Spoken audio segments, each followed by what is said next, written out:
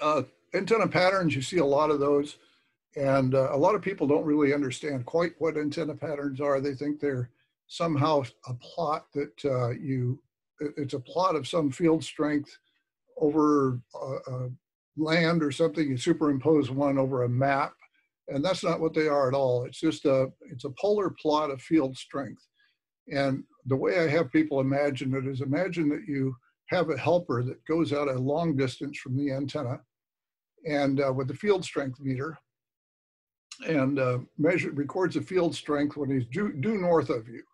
And then he walks around a few degrees and records the field strength there, and walks around a few more degrees. He's staying the same distance away from the antenna all the time.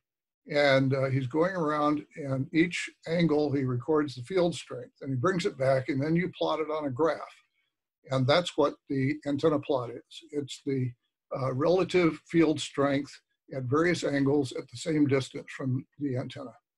And the distance from the line from the center is just the field strength in that direction. And here's an example here, vertical dipole in free space. And here we have shown at an elevation angle of 39 degrees, we have minus 0.85 dBi gain. The outer ring is at 2.15 dBi. And you can take a look at the graph and immediately see how strong the signal is in these various directions. In this case, the vertical directions. If you're designing an antenna, you want to, well, I've got a friend who I have a weekly schedule with, who's in California, Northern California. And it turns out that the F layer, when I do F layer skip, which is most common on the lower frequency bands, the angle that I need to radiate at is about 30 degrees above the horizon. So I've taken and tried to optimize all of my antennas for the maximum radiation at that elevation angle over ground. And this is what these programs will help you do. Now, take a look at these various antenna patterns right here, and say you wanted to maximize your signal and your ability to communicate in one particular direction. Which would you prefer? Which of these three patterns? And there again, it would be great to have a vote, but almost everybody tends to choose that one, of course, because it looks more directional and you'd think it would have a higher gain. And the fact of the matter is that all three of these patterns are identical. They are from the same antenna, and they are actually identical patterns, but the scale is different on here. Here we go. On the upper right one, we've got a linear scale, 0.2, 0.4, 0.6, 0.81. Here we have, down here on the lower left, we have the same number of dB per unit, 0, minus 10, minus 20, minus 30, minus 40. And over here we have the so-called ARL plot, which is very common, where you have 0 dB here and 6 dB, and then 20 and 30 and so forth. So it's actually nonlinear in two ways, nonlinear in decibels.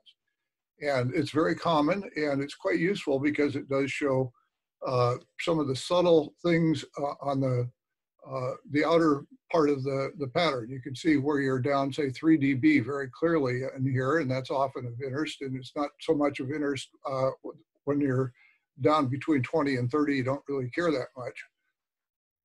So the caution here is to be very careful when you look at antenna patterns, especially those which are produced by antenna manufacturers who do everything they can to make their antennas look attractive or more attractive than the other guy.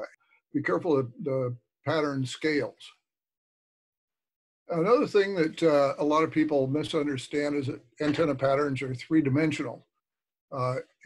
You have an antenna, they say an antenna has a gain of so many dB. I'll talk about that just a little bit more shortly. The fact is that the gain is different in every direction in 3 dimensions, and it's a 3 dB plot. In this case, we have the vertical dipole, and in all azimuths, it's the same direction, same gain, but with every elevation angle, it's different. That's not true of all antennas. Most antennas in reality have very different gains in every direction.